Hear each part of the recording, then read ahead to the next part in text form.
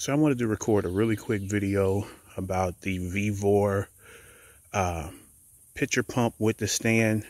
I didn't see any videos on YouTube for this pump at all. Just some quick little clips on Amazon from people that had bought this. And I just wanted to let you all know my thoughts on it real quick and why I replaced that with this, because I don't have water here at this property I'm in. Well, I don't know where the original well was, and I need water to burn wood. I did a lot of chopping of wood. This is wood over there I'm going to save to burn in the stove, and I needed to be able to have water put out the fire, put out the burn barrel, and spread around. So I installed a shallow well, watched a lot of YouTube videos about it, and every video has this pump as the one they use. This particular one is the Watersource pump. I got that for $49 from Menards. Well, it takes forever. When you use this pump, it takes forever to fill a bucket of water or a gallon, a container, whatever you're trying to fill. If you look at this, the handles on these, the Vevor is much longer than the pitcher pump, the Watersource. And the container itself that the water comes out of is much longer on the Vevor than it is on the Watersource. Also, this has a spout where this has like a trough.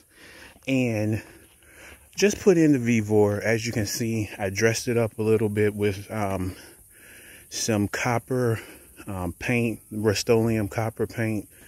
I saw a guy on a review on Amazon that had sprayed his gold and black, and I thought, wow, that looks good, and dressed it up. And I said, why don't I do this? So I just screwed this in, put some dope on the pipe. My pipe is a little bit long, so I have to either pound it in a little bit more. I'm gonna build that base up. But just wanted to show you, I wish I had kept this on to show you all how this, just getting water out of this little bitty thing is crap. When you pump this handle, you get a large amount of water. And maybe, you guys might have a concern about my flow. I haven't used this pitcher pump. I only come down to this property like once every 2 weeks. So I haven't really established a really good flow of water out of this since I put it in. But now with this, I was able to fill a 5-gallon bucket up in like maybe a minute or two with this pump versus that crap. So nothing wrong. This works. If you want to buy it, it's a pretty pump. It will give you the nostalgia if you're looking for that. If you just have a little small garden and you need, be able to get a cup of water or so, fine. But if you need to transport a lot of water or, fill up a lot of water quickly and you don't want to overexert yourself, this is the pump I think you should start off with. It's $150. Some people had problems with rusting. I did a semi-gloss overspray, and I'm going to come back and do a high gloss spray.